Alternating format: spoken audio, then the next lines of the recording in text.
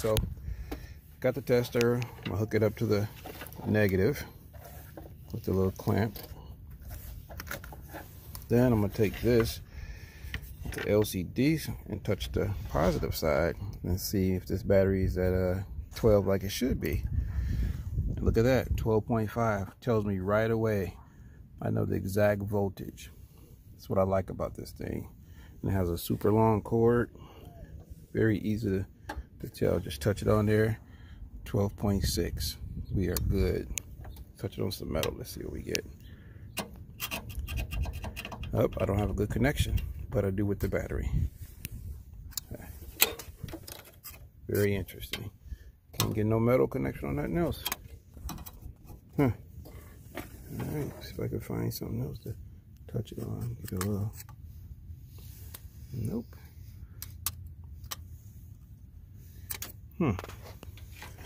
This car has no good grounds.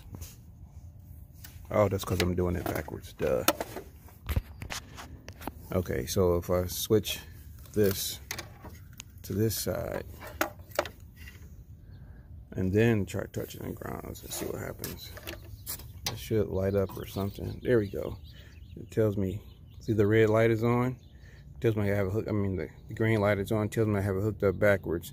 It's 12.6, but it's negative. It's the reverse. So, which is pretty good to know. So I put this back on the ground like it's supposed to be, and then touch this. See, it lights up on the red light, 12.6. Tell me it's the right polarities. This little thing is great. I like this.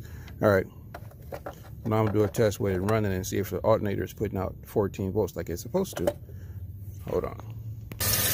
All right, so I got the car running. Let's see what we get now. Look at that. 14. Just like it's supposed to be. 14.1. It tells me that my alternator is working properly. It's putting out voltage. This little thing is awesome. Saves me from getting out the big tester, and I can check real fast to see if the alternator's working or if the battery's holding the charge. So the cool thing is anything you got that's car related or that you want to check the voltage to see if it's putting out whatever it's supposed to be or if there's charge to it, this thing is a fast and easy way to do it without getting out the multimeter and hooking up everything. So that's why I got it. I thought it was just a quick, easy, simple way to check for battery power and alternator voltage real fast, or to check a fuse or anything you use a normal test light for. You can definitely use one of these. Just added information is the LCD screen with the voltage. Link in the description where you can buy one. Thanks for watching.